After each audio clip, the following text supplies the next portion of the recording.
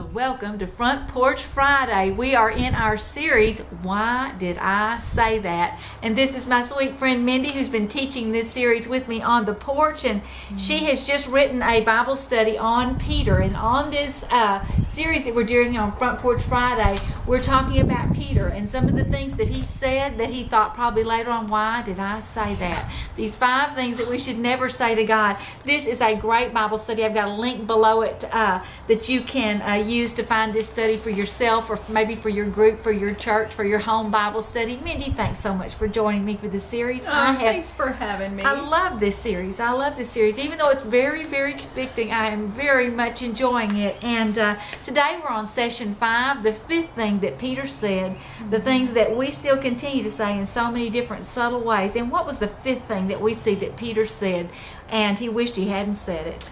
Well, these are the words that Peter is most known for. He followed Jesus. When Jesus was arrested, he followed at a distance and followed him into the courtyard. And after a little while, those standing near said to Peter, "Surely you are one of them, for you are a Galilean." He began to call curses down on himself, and he swore to them, and these are the words, "I don't know this man you're talking about." And our focus is what to do when fear of man undermines our commitment to Christ. You know, here Peter is. He had declared greater loyalty to Jesus than any of the other disciples. He had vowed to die with Jesus if needed. And then here he is, and he's confronted, and he denies Jesus, not only once, but 3 times. 3 times. I don't know this man. I don't know this man. I don't know this man. And you know, as Christian women in a culture where it is just not popular and certainly not socially acceptable to be a believer in Jesus, we often find ourselves where we're concerned about what people are thinking or about the environment we're in, and how do I share my faith? What is appropriate? How do I do this? How do I keep from denying Christ? How do I evangelize? How do I share my faith in a meaningful way with the people around me? And you know, in social situations or in the workplace, it can be a very difficult, very intimidating. It can make you very, very fearful of becoming the religious girl in the office, or the Jesus freak. The Jesus freak, whatever it is, or that it may even cost you your job. That it may be that unpopular. And like you said, in social situations, you're a member of a certain social set or a club or whatever it is, and you know, there are opportunities there to share, but you have this, there's a little intimidation about whether you should do that or not. And what we see here is that sometimes fear can cause us to do exactly what fear caused Peter to do, and that is just to either outright deny, or more subtly, what we do is, we don't say it, do we? But in our hearts, we just stay quiet. We're silent, and we don't speak out, and we don't say that we belong to Christ, that we don't share our faith with others, because silence is just our way. A lot of times it makes us feel more comfortable, but it is just as bad as what Peter did verbally by saying, I don't know him. We say we don't know him sometimes just by our silence. And that is convicting. That is very convicting. You know, and there's so many different scenarios, and we have to be careful because, you know, I think of, and we were talking about this before we came out here, that, you know, what about the woman whose husband is not a believer? It's appropriate to be silent. I'll just read, and these are Peter's words. In 1 Peter 3:1, it says, "Wives, in the same way be submissive to your husbands, so that if any of them do not believe the word, they may be won over without words by the behavior of their wives, when they see the purity and reverence of your lives."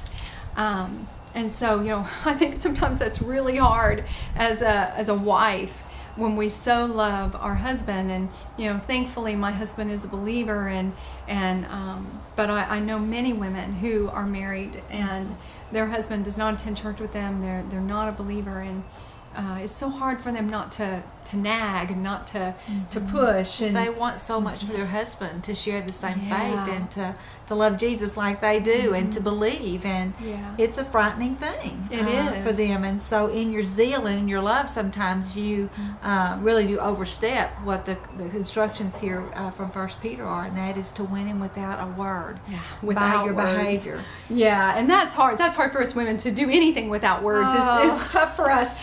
So it's a high calling. But I think the underlying point is that we are to love. Christians are known for what we don't agree with, but how about what we love, who we love, how we love? And I think if we love our husband where he is, he is going to be impacted much more. By I've seen it over and over again, haven't you? It may take a while, it may take years and years. But I have seen so many husbands who have been won by a godly woman who just lived the love of Jesus, the grace of Jesus in front of that husband, until finally he just had to have it himself. He just had to know what that love really was. And even in the workplace, we have to. There's so many rules and there's so much that's not okay.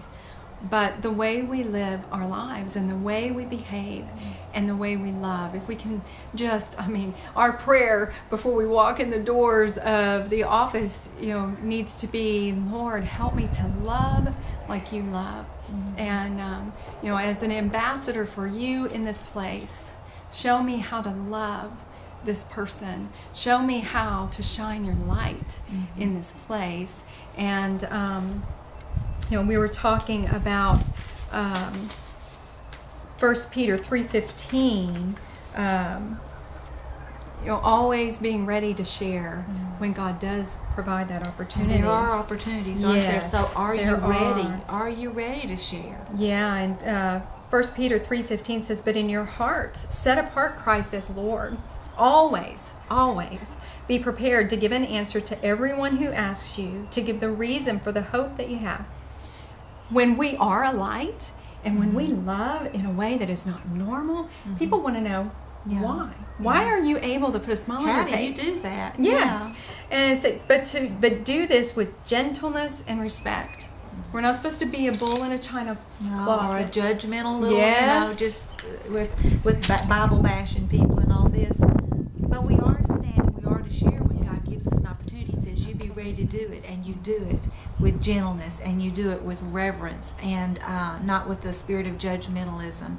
I think about Peter, and when after the resurrection, and as he is sharing, he's the lame man has been healed, and he's called into by the Sadducees, and they tell him, you stop preaching, you stop doing all this. And he said there, he had learned his lesson, hadn't he, from those denials. And he said, you can tell us to do just about anything, but we will always speak about Jesus. And that is in Acts chapter 4, verses 19 and 20. And he's just very bold there. He says, you can arrest us, and you can beat us, and you can charge us not to share, but we will share the name of Jesus Christ with others. And that's got to be we've got to have that boldness as well, but you need to have a real sensitivity to the Holy Spirit about when to just remain silent and let your light shine. Okay, and so sensitivity to the Holy Spirit is absolutely critical. But fear is never going to be good. It's never going to be your friend. And perfect love casts out fear, is what it says in 1 John. Yes.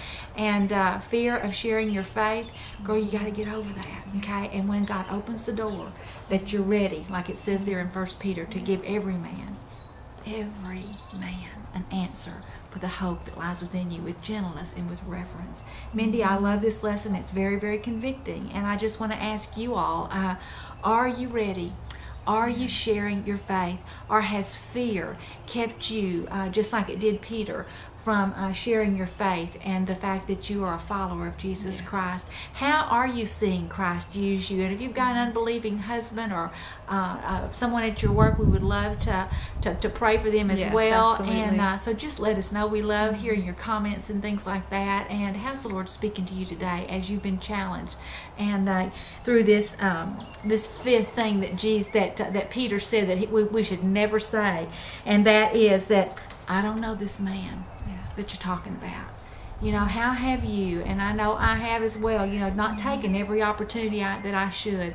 How do we so subtly sometimes deny Jesus Christ in our daily lives as we just go to work, as we just go to the softball field with our daughters, as we go to the baseball field with our kids and soccer and all this, and you've got moms and things around you? Are you just so wanting to fit in that you don't share the love of Jesus Christ with others? That's fear. That's fear. That shouldn't rule you. Thanks so much, Mindy. This has been an awesome series, and we're going to follow it up with one more video next week here on the Front Porch about where do you go when you've said all 5 of those things. Okay, what do you do? Because just like Peter, you and I, even Mindy and I, we haven't we? We've all said all of these 5 things and wished, oh, why did I say that? Girls, it's awesome to sit here on the porch with you. We'll see you right here next week on Front Porch Friday. Bye, girls.